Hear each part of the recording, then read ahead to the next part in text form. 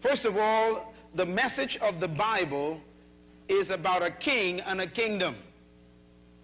The whole Bible is about a king and a kingdom. It's not about religion. The Bible is not about religion.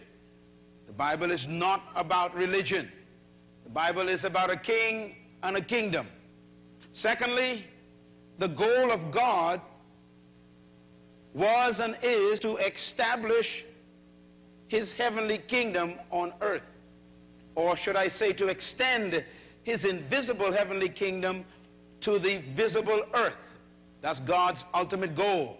So God's goal is to release his influence from the invisible world to the visible world. That's what God wants. The third principle to remember is this, and that is the incarnation of God was the coming of a king. Please write that down.